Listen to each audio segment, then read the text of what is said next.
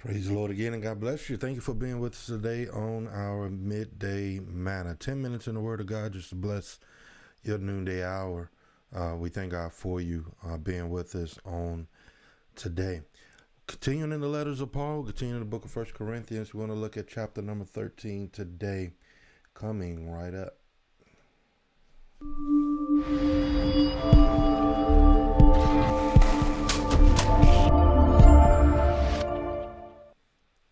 Again, we thank God for you being with us today.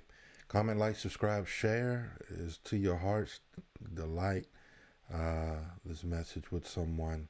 You can catch it on Facebook. If they're not on Facebook, you can catch it on YouTube or Instagram as well, wherever you may be. Also on Twitter.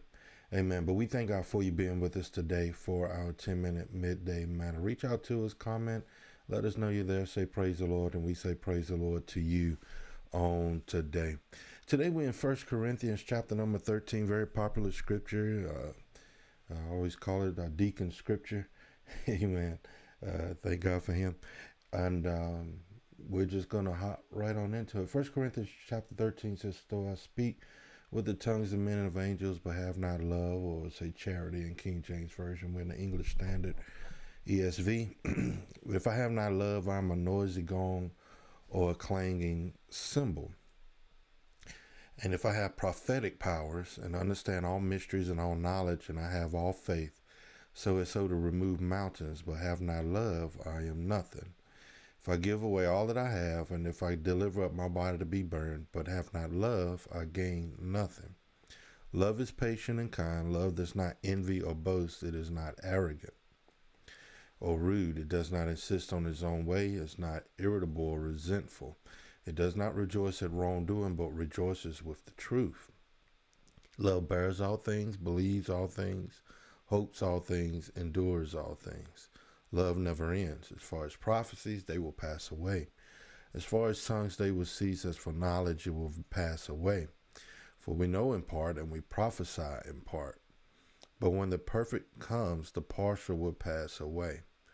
When I was a child, I spoke like a child, I thought like a child, I reasoned like a child. When I became a man, I put away childish things.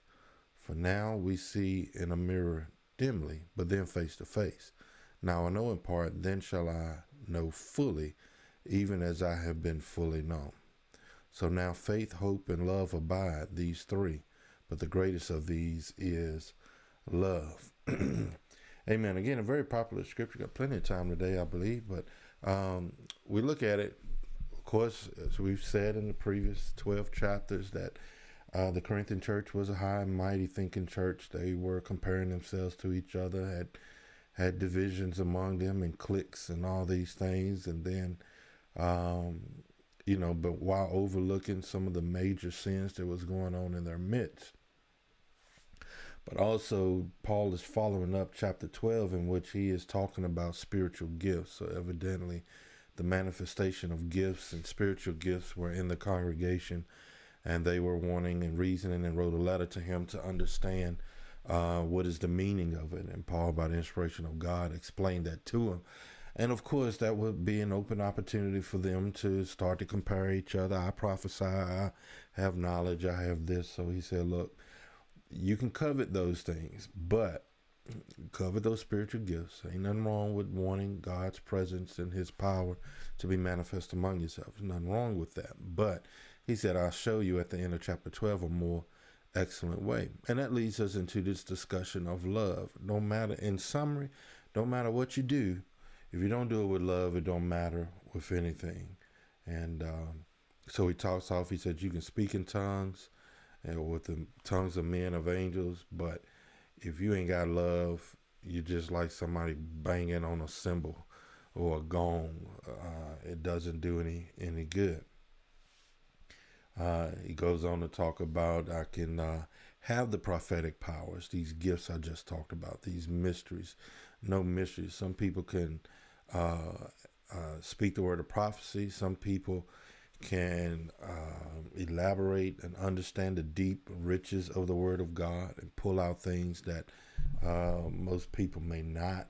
Some people just have knowledge. Some people have faith. They can pray and make things happen because their belief level is so high and they can move mountains. But he said, if you don't have love with those things, it don't give you a right to boast anything. He says, I am nothing. You can give all you have. A lot of people give to foreign countries and try to make themselves feel good. You can be a martyr.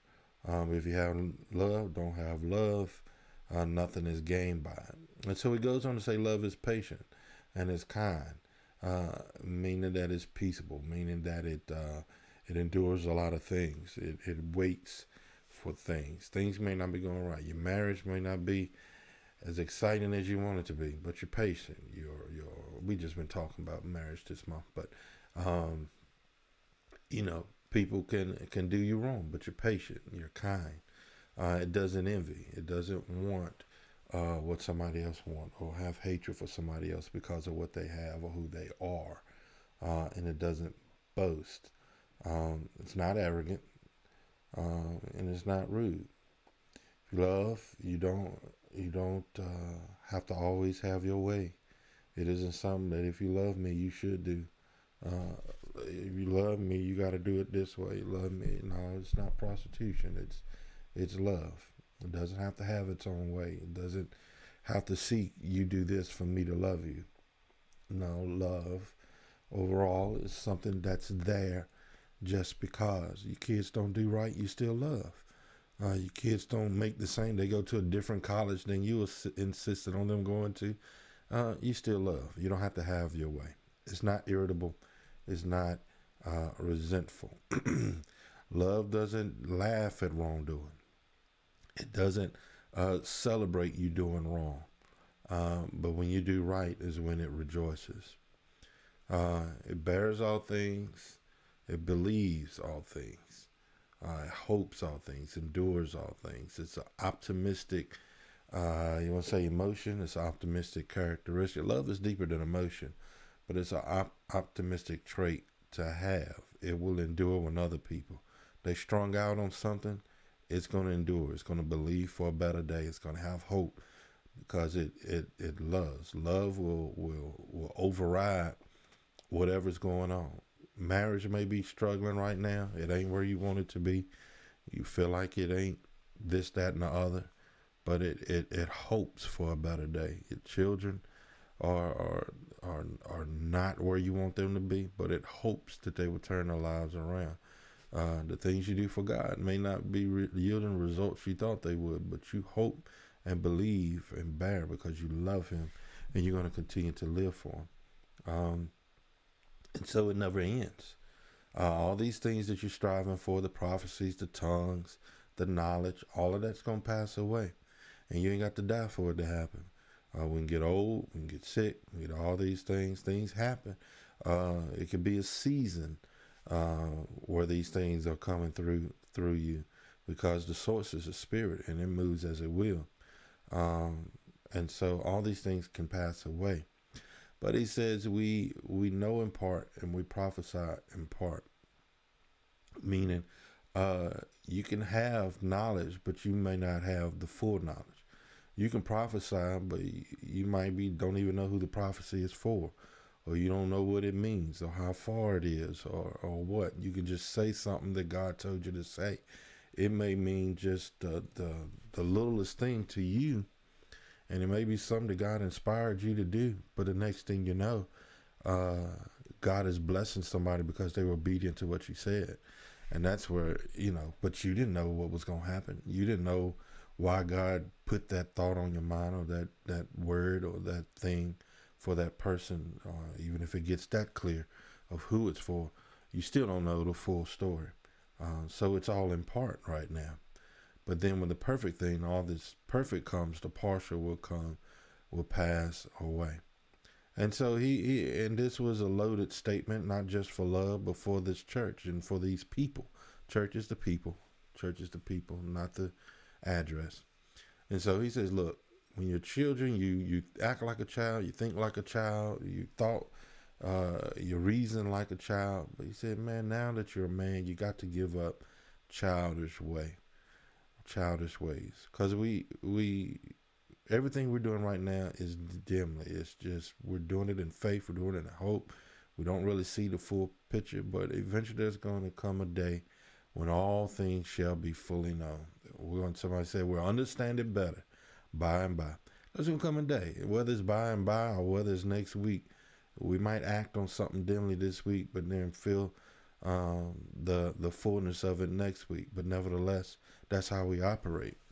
And so when you get into it and you get to the bottom line, if you have faith, if you have hope, and then love, you got to understand that the greatest thing that you can have is love. And love covers a multitude of sins. Love is there in all of its phases and whatever names you have for it. Love is the greater thing to have. Amen. Amen. I always love this chapter. Very popular scripture. And I bet you somebody's heard it at a wedding or something somewhere.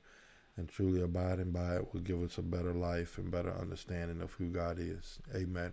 Again, we thank you for being here and making it this far. We thank God for you. Don't forget to share it with somebody. Don't forget to copy the link off of YouTube and put it in an email or a message or FaceTime. I don't, however, just let somebody be blessed by the word on today. We thank God for it. We bless you. Pray for you. Pray for me. I pray for you. And together we're going to watch God change things. God bless you in the name of Jesus.